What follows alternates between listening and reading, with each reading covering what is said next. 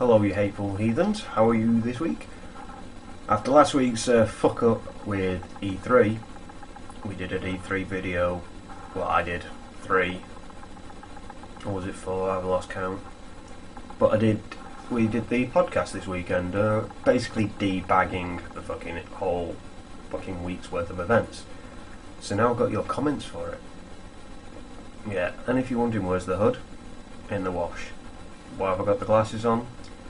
I have conjunctivitis. No, I don't. I just get sick of getting blinded by that fucking thing because it needs to light up my face, so I've got these on so I can see what I'm doing. So, let's break straight into the podcast comments. Now, I have a few this week. So, starting off with Fighting Spirit. E3 was a big letdown. Yes. Rehashed titles and repetitive gameplay with mindless shooters. Then they brought Usher there. That was scary. Seeing Usher fucking parading around trying to sell a game. He probably never even plays video games. What the fuck were they thinking? Fucking retard developers. Agreed. Thank you very much for your comment. Next one is from Quiz 401, and he says, I always get giddy as a motherfucker when there's a new HBP podcast in my subbox. Love you guys. Oh, how wimpish, wet, damp, whatever. Fuck it. Thanks for the comment. JP Stovall 11 says, I look at people who buy Call of Duty the same as people who buy cheap hookers who obviously have STDs and then proceed to bang them without a condom.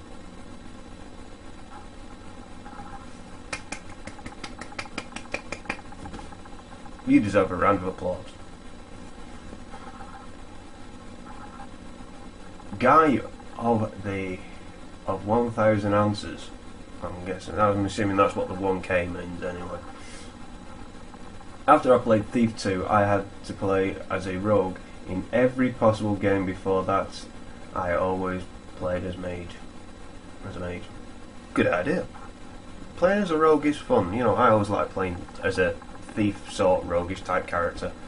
I always try to evolve my characters into that, so it's always good to meet a fellow rogue.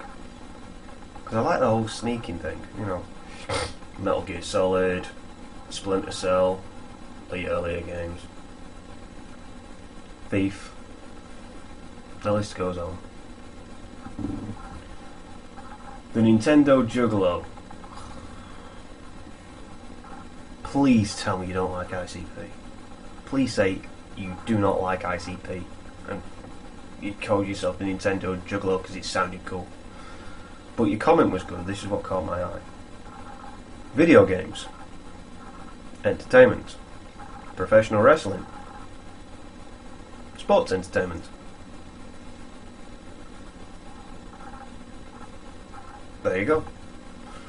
And he's put those little arrows, so it's more than. Anyway, thank you very much for your comment.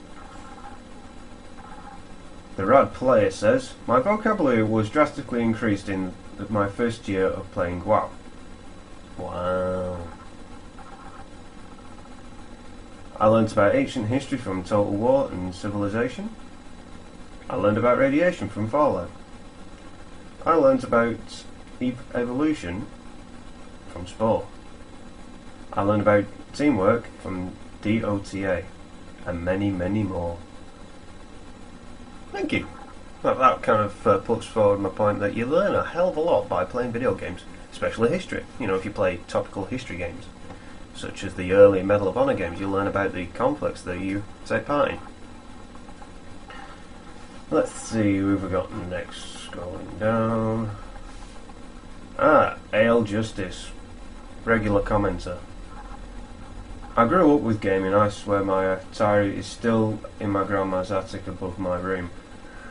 And yet, this was our E3? I'm not a moron who holds E3 as the representation of the face of gaming each year. But really, that is what we get. Can we go back, please? I don't need 4-dimensional graphics or 3D. I want my games to be games. Last of Us is about as far as I will allow my games to go. I don't need a PlayStation 4 when, remember, 2 or 4 developer groups have tapped in the PlayStation 3's potential. I agree, the PlayStation 3 is still going, and it's still got a lot to, it's still got a lot to give and a lot to offer, so we don't need a new console. We don't need a new console from the Wii. Definitely don't need a new console from Xbox, because they're a fucking curse, personally, but that being said, there is still potential in this generation. People are signing it off way too early, because look at The Last of Us. Look at Beyond Two Souls. 2 games which are, exploiting what the PS3 can do. The Wii, look at Skyward Sword last year. Skyward Sword was beautiful, and now they're releasing the Wii U, and it just doesn't look any better than what it did last generation. Get a grip. So I totally agree what you're saying there. There is still potential in this generation's worth of consoles. Anyway, moving on. I love how Razorfist bashed the games Sainted mentioned that were shown at 2 consecutive E3s for no reason. The bashing really wasn't necessary, and it didn't add to anything. Civil Warfare 101. Well, thank you for leaping to my defence, but I do totally have to agree with you on that. Sometimes Razorfist can be a bit hand and foot with things, but he tends to use his head in the wrong way. Moving on. Elder of Mars, another regular commenter, and this is the last comment from the podcast that I'm going to read out. Nokia have already made a N-Gage and it fucking sucked. By the way, Razor, he did the box art for Panzer Dragoon on Saturn, not Legend of Dragoon on PlayStation X. You've been told, mate. But just going on to the N-Gage. Yes, the N-Gage sucked balls. I was thinking of a home console. Maybe if they re-evaluated how they made the N-Gage and perfected the design. And because don't forget, we've got the PlayStation Vita now, and it's pretty much the same sort of thing, except with touchscreens. Because you can get the 3G model, which is basically your phone application. It's got Skype on it, so you can talk out on it. Think about it. So, I'm going to have a trawl through the fucking depths of the Facebook. Let's have a look here. Hi. Here we go. Right, Howard Franklin has left us 2 comments on the Facebook. He says, big thanks to Razor for recommending the band Anthem in the latest podcast. They fucking rock. Also, big thanks to Yo Chaos for recommending Sex Machine Guns. Yeah, I still need to check that out. Let's see, we any more here? Nope, just old E3 bollocks from last week, which nobody gives a fuck about. So let's check and see if we've had any messages on the Facebook. Let's have a look here. Come on, oh no, there we go. Let's have a look. Ah, Tyler Mullet. Let's have a look what you've got to say. Idea for Alpha Show, Mystery Science Theatre style movie review, or whatever the fuck you want to call that. That's a convoluted mess.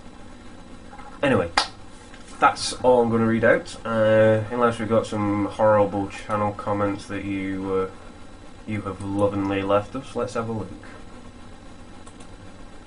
I'm doing this live, so here we go.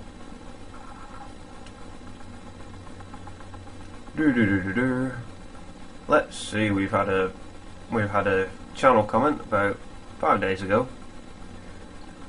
Is the iTunes subscription on the 8-Bit podcast supposed to be updated regularly? I have had a subscription in my iTunes for some time now, and it only has one episode available. Yes, that's the reason why we don't do that is because iTunes can suck my dick.